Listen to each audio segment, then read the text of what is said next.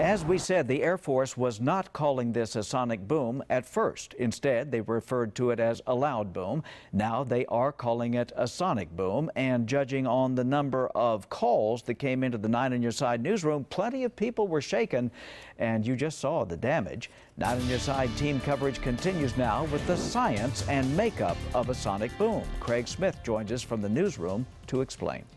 Well, Guy, according to an Air Force fact sheet on sonic booms, except for a few measurements taken in a very special test, the maximum pressure measured from a sonic boom was the equivalent of about 21 pounds per square foot. Here's 20 pounds right here. And the Air Force says buildings in good condition, good repair, should be able to handle about 16 pounds without damage. But to avoid damage, civilian planes are not allowed to go supersonic over land, and military planes are usually confined to special areas. This video gives you an idea of the wave of air that piles up when a plane pushes through it. These pictures are at high subsonic, just before breaking the sound barrier. NASA used a special type of photography to catch this image of the shock waves a plane creates when it goes supersonic. At slow speeds, a plane easily moves air around it. As it speeds up, air has trouble getting out of the way and piles up. If the plane is able to break through, a cone-shaped shock wave develops and creates a boom. That boom follows the plane as long as it stays supersonic.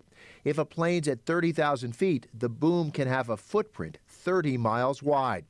F-16s like the Thunderbirds use can go more than twice the speed of sound. Pilots call that Mach 2.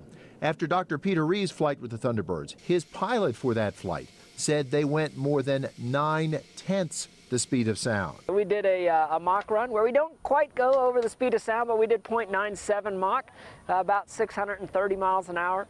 We did up to a 9G turn. Now, how's this for some fine graphic work? Now, when the pilot talks about a 9G turn, he's talking about a turn so tight you feel 9 times your normal weight. That's important in this sonic boom incident. According to that Air Force fact sheet, sonic shock waves that come from a turn are stronger than waves from level flight, and air show performances or air show rehearsals feature a lot of those tight turns.